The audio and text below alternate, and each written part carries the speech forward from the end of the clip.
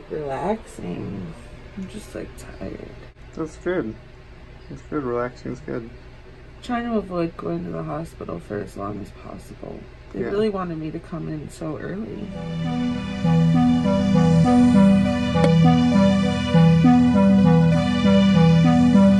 Hi, I'm Leafy Greenz, and this is my daughter Clementine. I'm so excited to be here today. Thank you so much to Ashley for having me.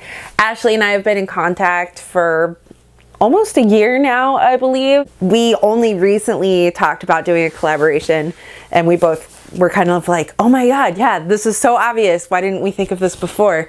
And so I am happy to be here. Thank you so much for having me, Ashley.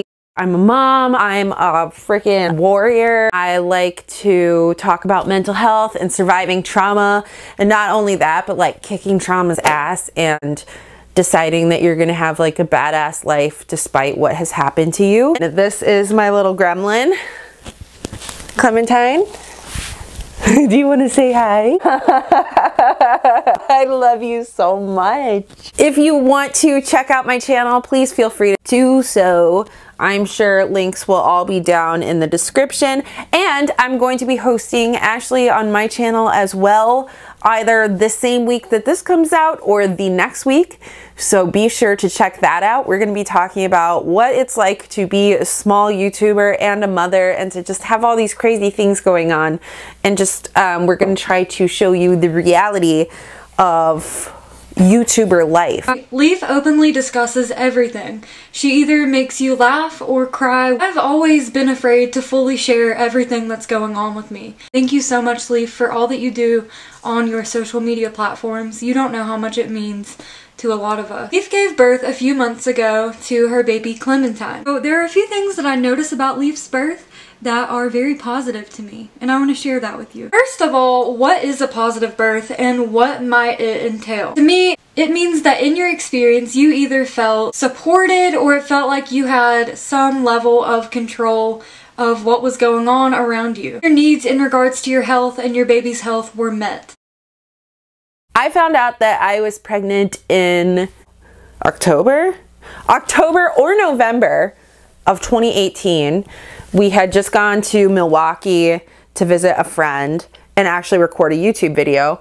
And on our way home, I was like, dude, I don't feel good. I don't smell good. Like, I think the first thing that stuck out to me that made me realize that like there was something going on was the fact that I really did not smell good. And I was like, there's something going on here. I also hadn't had my period, but that was like pretty normal for me because I struggled so much with eating disorders early on, and that like took my period away. I was convinced that I couldn't get pregnant, but because I smelled so weird, I decided, okay, maybe I should get a pregnancy test and we should see what's going on here. We were coming back from Milwaukee, Wisconsin, and we went up through this town. And we went up through this town called Sparta that is outside of La Crosse. I bought a pregnancy test at the Walgreens, took the pregnancy test in a bathroom at a Quick Trip, and it was positive. And I was like, oh my god, what am I gonna do? I cried the entire way home. I was not anticipating being pregnant or being a mother. That was like not on my agenda at all. I thought that I was just gonna be a dog mom for my entire life because I do have such bad trauma from like earlier on. And so I was like, I'm gonna be a terrible mom. Like, this is the most terrifying thing ever. And I was horrified, but for some reason I was like, no, I'm gonna do that. I'm going to have this baby. I did not really feel like I had a ton of options. I felt like I had two. I could not afford a home birth. Home births in my state, which is Minnesota, run about $6,000, and I just don't have anywhere near that money, and I had no way to try to make that money. I'm on state health insurance, and I was basically just limited to things that my state health insurance would pay for, which is birth centers and hospitals. And a birth center would have been great in theory. Like, I definitely considered that. However, at the time, I was living in a small town 45 minutes outside of Minneapolis. I ultimately opted to go with a closer option. The closest option of all was the worst option. That was the local hospital, and I absolutely would not do that. So I found kind of a perfect in-between place, which was a further out hospital that had a midwife team of 5 nurse midwives who like use standard hospital equipment when needed, but also were very much about like empowering women to have the experience that they wanted to have. So they encouraged me to make a birth plan, and they followed it to the best of their ability. I was in labor for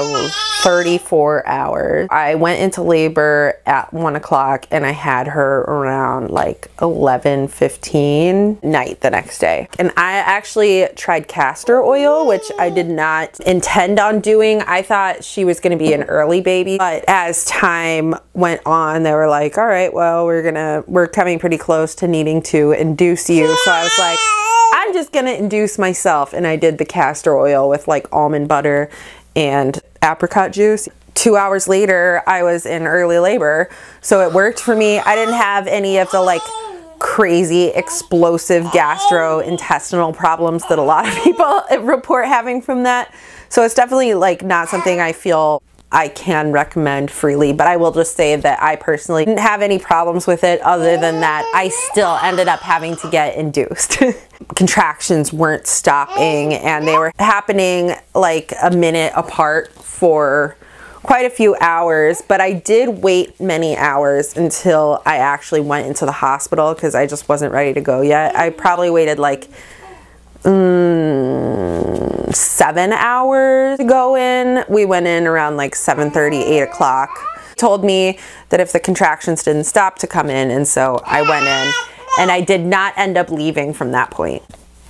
My epidural, the epidural was like definitely what I needed to have the positive birth experience that I did, even though I was so resistant to it at first. I have so much trauma and I have so much discomfort around like being in a hospital setting that I was not dilating enough. So I stayed at about 1 centimeter for like 24 hours, basically until I said, yeah, give me the fucking epidural. And then once I got the epidural, about an hour later, I was dilated to 8 centimeters and pretty much ready to push. Although it was immensely different from what I had planned, I am so glad that I went that route because it was exactly what I needed. Already like planning on, okay, I'm gonna have this baby in a hospital bed. I did have a birth plan and I had a lot of preferences. One of my main ones was that I didn't want any men involved in my birthing process other than my partner. Ultimately, that turned out to not be possible because I got an epidural in the end, and so a man had to be in the room for that, but it was fine. I didn't want an epidural. I didn't want like any drugs. I wanted a natural birth. I wanted it to be as hands-off as possible. But yeah, I had like a long birth plan thing all written out, and they really tried to follow it, but ultimately had to kind of deviate from my plan. Having my supportive partner there, having people there who knew what I wanted and could help me advocate for it.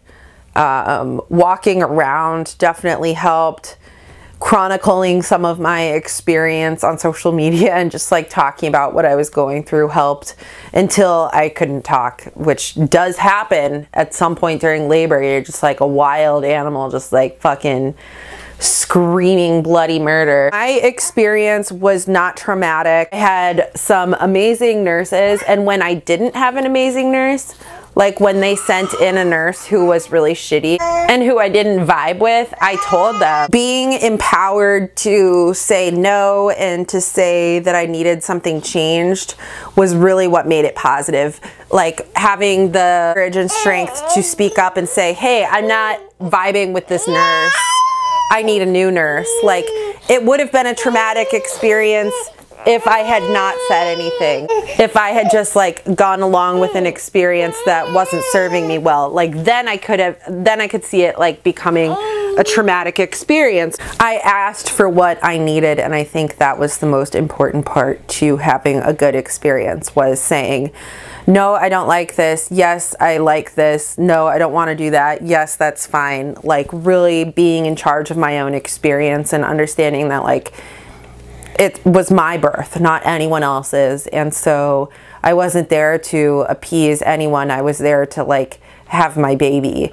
And by putting that first, I was able to speak up for myself and tell people when I was uncomfortable and really get the optimal birth experience. And so that is what I would recommend more than anything else. Like, practice saying no, practice using your voice before you go in to your birth experience, so that when you are uncomfortable, you can feel empowered to speak up for yourself. And also talk to your partner about this stuff and say, like, hey, I might need help sometimes, like, speaking up for myself about this. Will you have my back? Will you be there to stand by me if I'm uncomfortable with a doctor or nurse? And make sure you have people who are on the same page as you, because honestly, you're going to be in so much pain, it's going to be hard to speak at times. So you want people who can speak on your behalf. And I think that's also why it's important to have a birth plan, so that if it comes down, the fact that you're not able to speak up for yourself, you have a document that can at least partially speak for you. Don't be afraid to speak up and ask for what you need. If I can say anything about my birth experience, it would be that. It was a much different experience than I expected. Even though I did the castor oil thing, I still had to be induced, so I had to have the Pitocin and the, like, cervix thinning stuff.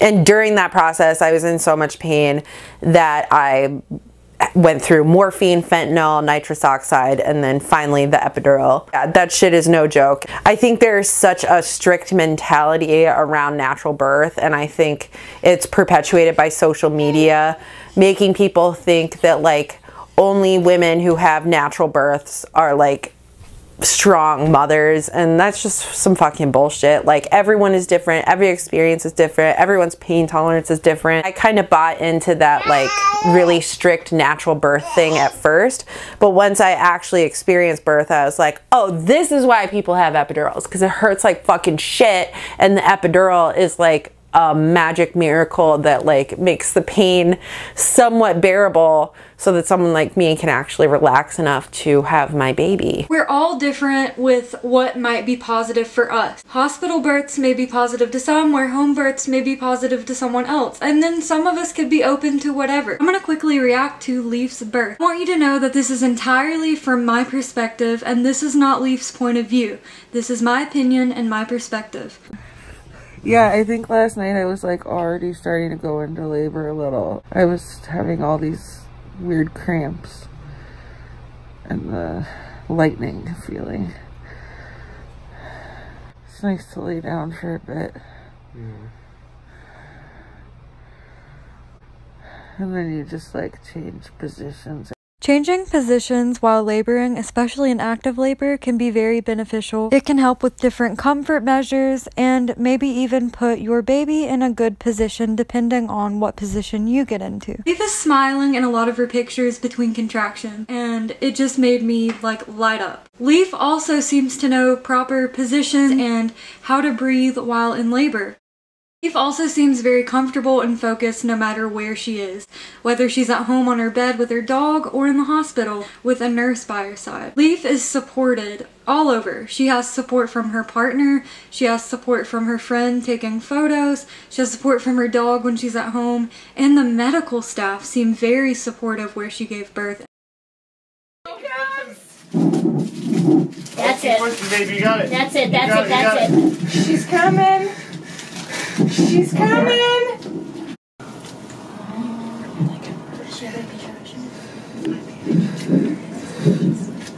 Here she comes, here she comes. There you go. Come on, Leif. You can do it. You can, come on. Open your eyes. Yes, yes, push, push, push, push. Deep breath in. Do it again, push, push, push, push, push. She's there, she's coming. Oh, baby, you got it. Yep, do it again. Oh, you're doing so good. Bear down, bear down. Right there. Right yes, there. push. Bear down, bear down. Right there. Right yes, push, push, push, push. There's the baby! Oh, yeah, you did it. Okay. Babe, you did it. There's a new goal ×2. Oh, babe. There's a little cord. I think it was wrapped twice. In her birth video, you can hear everyone cheering her on, and that's how it should be. For those of you watching about to give birth, in what ways could you prepare? Thank you for watching, subscribe if you'd like, and I'll see you next time.